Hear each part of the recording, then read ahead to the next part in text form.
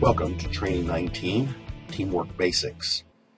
The outcome we're after is to help your team understand what it means to work as a team and to give them some specific details about how teams function.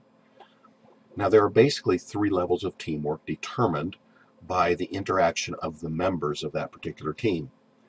The more interdependent people are, the more closely members need to work together. So level one is members have to communicate decisions and activities. This is simply a reporting. You keep everybody informed. Level two, members need to coordinate their activities. That means prior to doing something, I need to check in with other members of the team. That's going to require a deeper level of teamwork. Level three, members need to collaborate.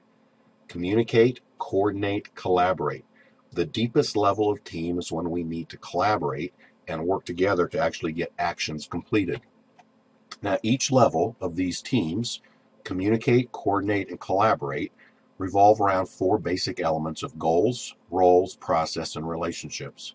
And high-performance teams, teams that really get it together, take a look at each of these and understand what they're doing. So it's not a bad idea to have these listed out. And when you're starting to put a team project together to go through these goals, what are we trying to accomplish? What's our mission or purpose, strategy, operating plans, tactics? That's the goal portion of it. Go ahead and clarify the roles. Who's responsible? Who overlaps where are independencies, what are the expectations? Make sure those are clearly laid out. It'll help your teams become more effective. Processes, how do we run, how do we work together? When there's a problem, how are we going to solve it? Decision making, managing conflict. All those kinds of things we need to lay out so that there's an understanding of how this works. And then finally, relationships, communication and influence. How do I get stuff done? What's the level of communication we need? What's the level of trust? How to begin to walk through this particular understanding of what a team does. Now, if you understand that and keep that in mind, when you come to your particular agency or organization, you're going to say, what do we do that requires teamwork? Spend some time with your staff and have them answer the question. What do we do on a regular, consistent basis that requires teamwork? Communication, coordination, collaboration are the three levels. What do we do? And then what's the level of teamwork that each action requires?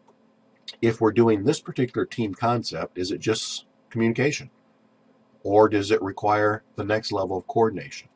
And as you walk through the specific activities that you accomplish as an agency, you'll understand how team actually flows and works and gets done. And when you've got that under control, then you need to look at those four specific things that you look at to make sure that the teams are functioning well.